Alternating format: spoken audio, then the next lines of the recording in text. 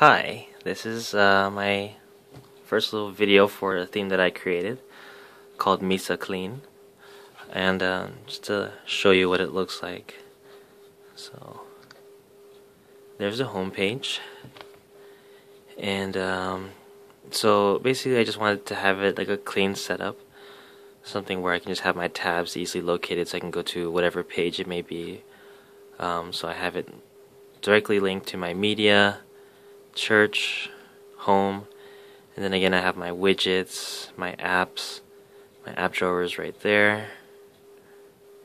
Go to media, I have the same thing. I have my movies, gallery, music, sketchbook, scope, beta, pocket, YouTube, and my church page. I have my scrollable calendar. I have a little toggle widget to bring it to silent mode and not, and then just some other church apps that I would use. And in between I also had this neat little animation going back and forth to each page. And yeah, that's pretty much it. It's quite simple.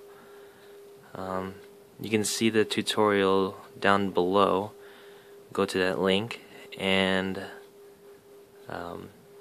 you'll see how I created this one and how you can create your own, very similar if you want, or just taking the base idea of this and bringing it up to the next level.